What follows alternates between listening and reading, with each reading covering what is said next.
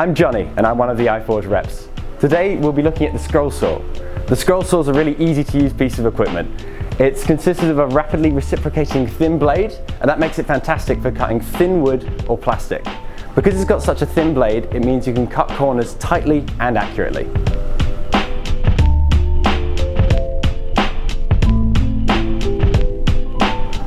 So I'll give you an overview of the parts of the machine. The most important part is right here, and that's the blade. The blade's going to be moving up and down very quickly to cut your work. So because of that, we need a safety piece, and that's right here. This is the guard. What the guard does is it comes between you and the blade, so it keeps you safe. Also, it means if the blade snaps at any point, it's going to catch that blade. So it's really important to have that down. There's also going to be an extraction unit next to the machine. You want to make sure that the extraction unit is turned on. That means that any dust or fumes from when you're cutting, that gets extracted and it's much safer. This part right here is known as the bed. You'll want to be pressing your material right down onto the bed when you're cutting to make sure it's stable. A final note about cutting. When you're using a saw to cut something, you want to make sure there's a minimum of 3 teeth in contact with the material you're cutting. That means if you're cutting a thinner material, you want a blade with teeth that are spaced closer together. So that you can make sure that that minimum of 3 teeth is always in contact with your material when you're cutting.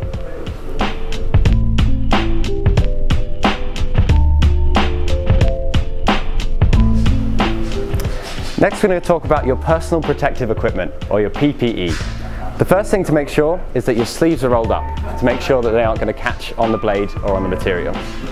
Of course, because you're cutting, you're going to be wanting to use some goggles. And of course you'll be wearing your lovely iForge apron.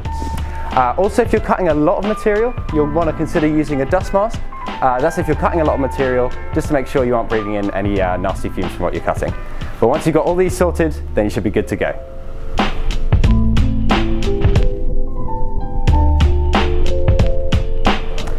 So now I'll talk about how to actually use the machine. I'm going to be cutting on this 8mm plywood, so I've already selected the right saw to cut this thickness. The first thing you're going to want to do is make sure the guard is at the right height. So to do that, you put the material on the base and just unscrew and make sure it's just got a bit of clearance on your material. And then you're protected from the saw.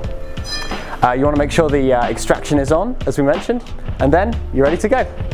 So first of all, you turn the saw on by pressing the green switch at the side. Now the saw is running.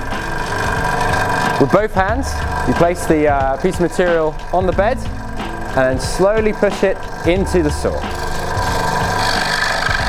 And it cuts just like that. You want to make sure you're pressing the material down into the bed. If you're not pressing it down, it starts to chatter. And you don't want that. That makes a bad cut and it's not very safe. So just slowly push the material into the saw and it will cut just as easily. Now on the scroll saw, it's actually kind of hard to make a straight cut. If you want a straight cut, you'll want to use the bandsaw. But what scroll saws are really good for is cutting curves. So I'll show you how that works. You turn the machine on,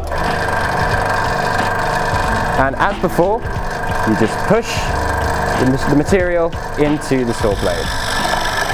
To curve, you just push and turn the material. Like so, you get a lovely curve. Make sure you don't twist it too much and make sure the material is pushed down firmly onto the bed.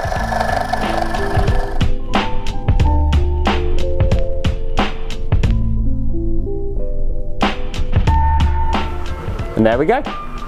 Thanks for watching this video about the scroll saw, and I hope to see you soon in the iForge.